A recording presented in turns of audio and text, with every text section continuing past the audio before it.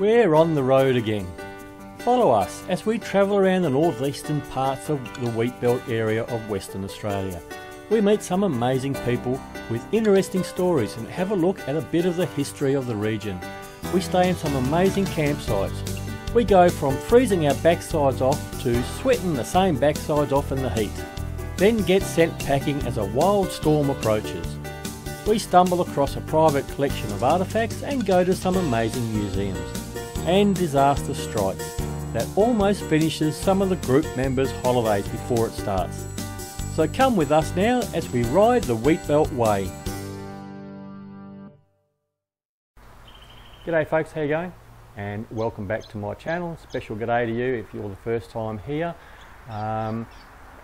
In this video we leave the comfort of the Westonia Caravan Park and we're heading over to Eaglestone Rock, where we're going to spend a couple of nights there. Well, so we thought, until disaster hit for a second time on this trip.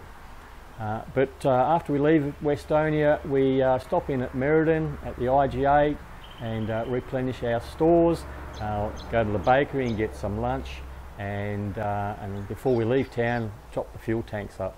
But we start with our happy travellers arriving at Eaglestone, and we didn't really do much, and just sort of sat around enjoying the day, and then had dinner that night.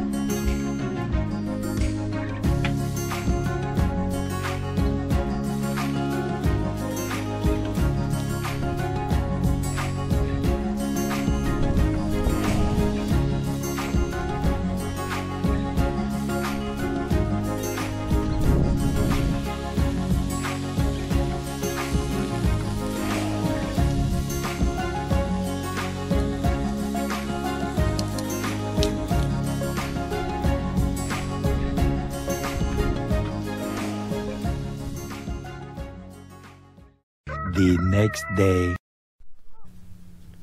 Eaglestone Rock is about 20 kilometres from the town of Nangarran, on the edge of Lake Brown, a huge salt lake. While it doesn't look like it right now, sometimes there's water in the lake, and when there's water, it's usually used for water skiing, would you believe? And when there is water in the lake, it is several times saltier than the ocean.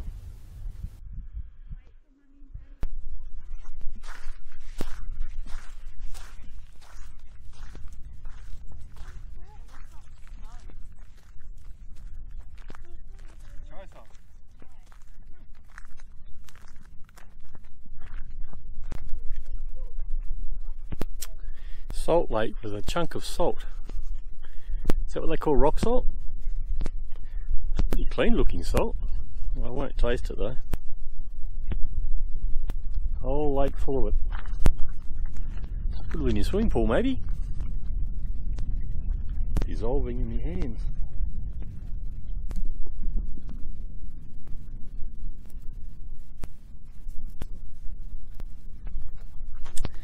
There are some places in WA where they will actually mine lakes like this to get the salt off it. Natural lakes, that is.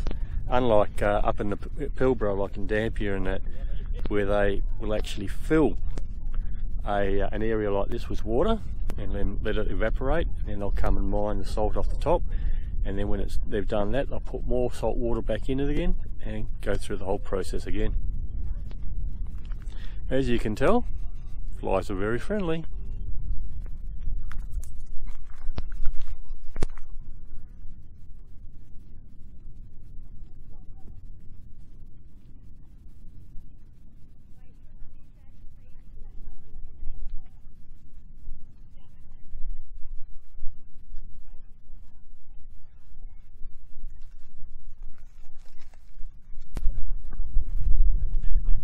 G'day folks, how you going? It's another morning. I don't know what day we're up to. We camped last night at Eaglestone Rock, which is maybe 20 kilometres or so outside of Nungarran, and amazing little campsite. I'll show that to you in a little bit. We're up here on the actual rock at the moment, and this is the scenery we've got from up here. Huge salt lake. We've just been out walking on that, and as we're walking along, it's starting to sink into the ground.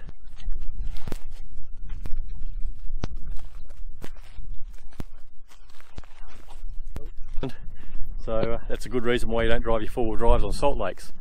And it's been a bit warm here. The flies are friendly as all buggery, but I think we're going to get some thunderstorms later on. They're really starting to build up behind us. But amazing campsite, as I said. We'll show you the campsite. And there's Pat in the background. He's filming my behind-the-scenes kind of videos. So yeah, I don't know what else I can tell you. It's yeah, it's been pretty good. We're going to be going tomorrow to the Nungarran Military Museum, and hopefully I've organised a bit of a talk with the fella there that owns it or runs it. So I'm looking forward to that. That's probably going to be the highlight of this trip, although there's been a few highlights on this trip. But just get a load of that view out there, isn't that amazing? Absolutely.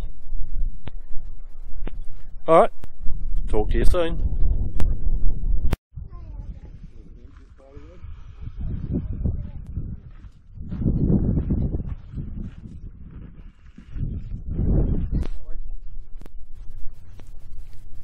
The rock is fairly easy to climb, and you can walk the length of it. At different times of the year, there is an abundance of different types of flowers and wildlife. Quite often you can see eagles perched on top of the rock surveying the area.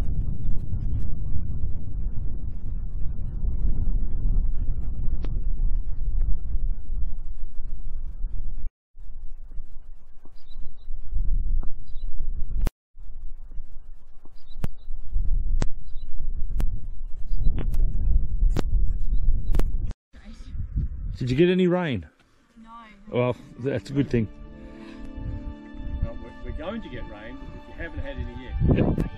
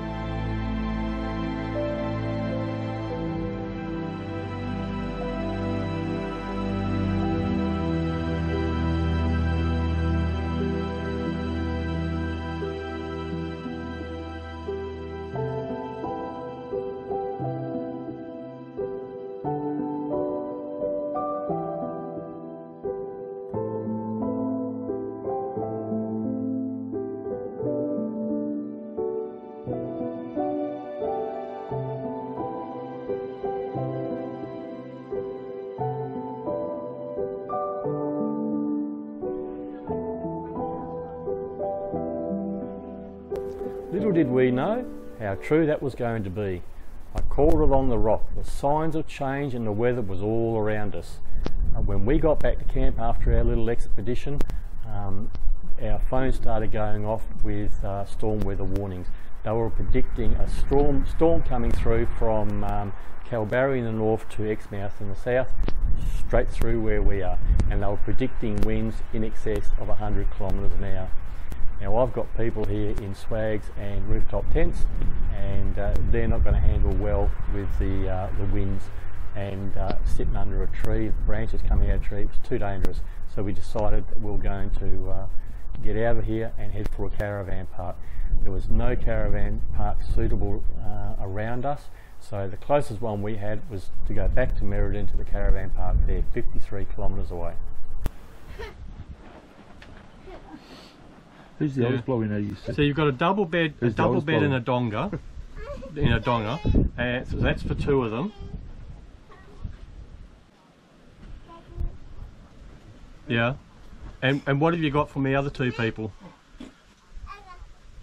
Oh, okay. Can we put a mattress on the floor in the donga? Yeah, because they've got block mattresses.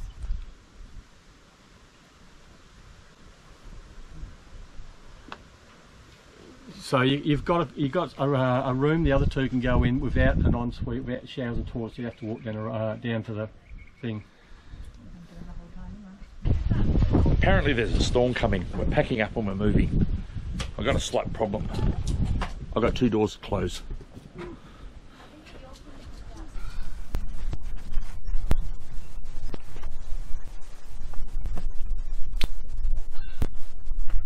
Well, that's put a bit of an end, premature end to our holiday, our trip. We've just sort of heard of a huge storm that's coming our way, and we were going to spend another night here, but they're talking about perhaps 110 km/h winds, and with rooftop tents and swags and a sail hanging off the side of the caravan, it's probably not the best for 110 kilometres. So we've decided that we're going to bug out of here, and we've got some space down at the Merredin Caravan Park, which is about 35 kilometres as the crow flies from here. So we're going to head there, and we'll see what part of the rest of this trip that we can recover, subject to what the weather's going to be like tomorrow. We'll have to wait and see. Anyway, I've got to get back to packing up.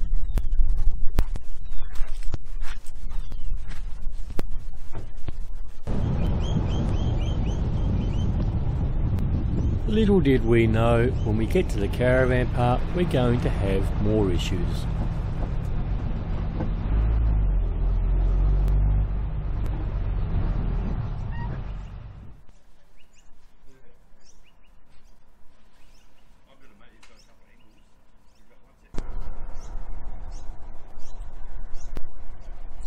So there's the good points of the caravan park, and overall it's not bad.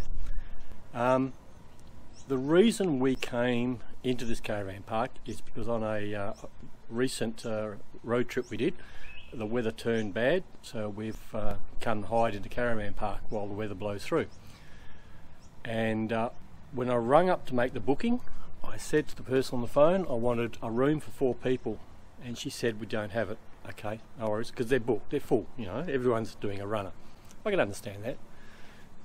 And then anyway, she worked out, because I said to her, I've got 2 adults and a child, and the child is 3, and I'll show you a picture of the child. And then 2 other adults that didn't mind sharing a bed, okay, because they're sisters. So effectively I wanted a room for 4 people. Well, they couldn't do that.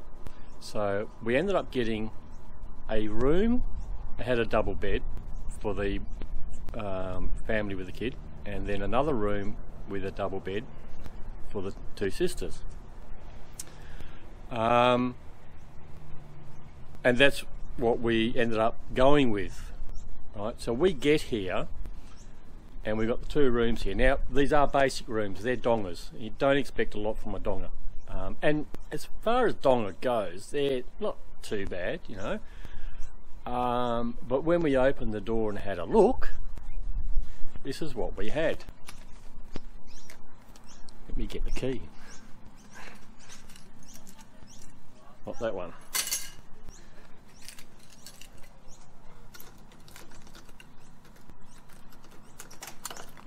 Right, so this is what we got. Now, my kids have already moved in here, so that's why it's already a mess.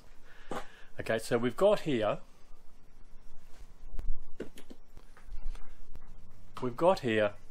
one room with a double bed. Then we go into another room, which has 2 single beds, perfect for the 2 girls. So I thought, went back up to the office and I said, well, we don't need a second room because this is what we wanted, a bed for 2 adults and 2 kids. Then she said, oh, you can't do that because you've got the kid. And I said, well, the kid is a 3-year-old. It is going to be sleeping between the adults, regardless of anything. Can't do it because we've booked the. We've already paid for it, and they've booked the cleaners to come and clean the room afterwards. Okay. And I wasn't going to argue about it, and I said, all right, fine, you know. I don't know where they're getting their cleaners from, but let's have a look around, okay? This is what was spotted within the first couple of minutes of the kids coming in here. I'm not sure how well you can see it, I'll get a close-up. But up there, through the crack in the wall, where the wall and the roof meet, it's a whole pile of dust coming in through there. Alright? And you know, there's cobwebs hanging down from the roof here in a few places as well. Right, so cleaners have been booked. They're not doing a real good job. This room here had towels, but no soaps, no shampoos or anything like that which you would normally get. Okay, let's go into room 2.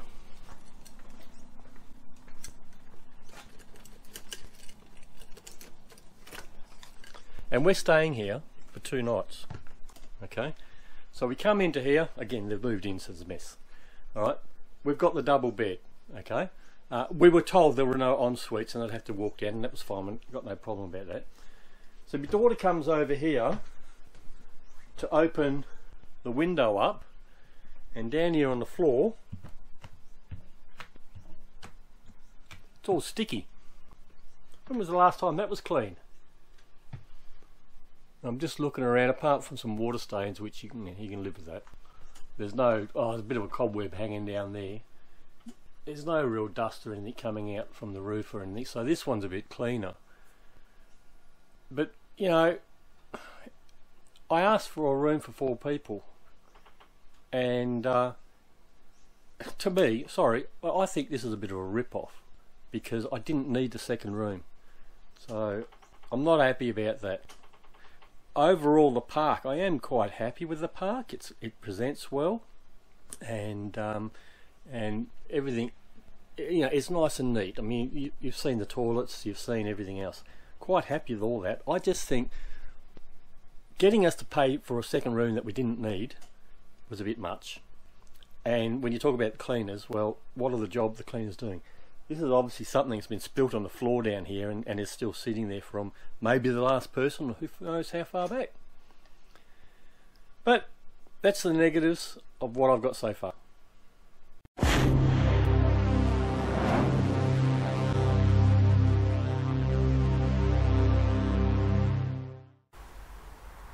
Now when I rung up, I had asked for if they had any family cabins, and was told no, everything's booked out because people are all coming in, all that sort of thing, you know. And what I booked was pretty much the last thing they had available. Now when I walked around doing some filming for another video I'm going to do on the caravan park later on, I noticed all the cabins there, and they were all, no cars out front them, so they were all empty.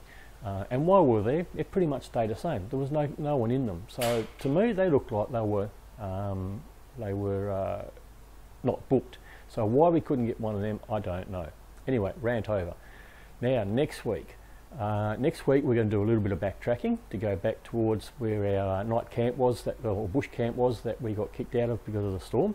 Do a little bit of filming in that area, and then we're going to go down and check out the town of Nangaran. And in particular, we're going to have a brief look at the Nangaran Military and Machinery Museum. Now I do a full interview with the chairman of the place, who gives us a little bit of a story on it and tells us all about it, but that's going to be a separate video because that was a long process, and I'm just going to put a little snippet of it into next week's video to see what basically it was all about. So if you don't want to miss that, hit the subscribe button down the bottom there and the bell next to it so that it will let you know when the video drops. And if you like this video, give it a thumbs up because it helps the channel out, makes YouTube show my videos to more people. But that's it for now, so till next time, happy travels.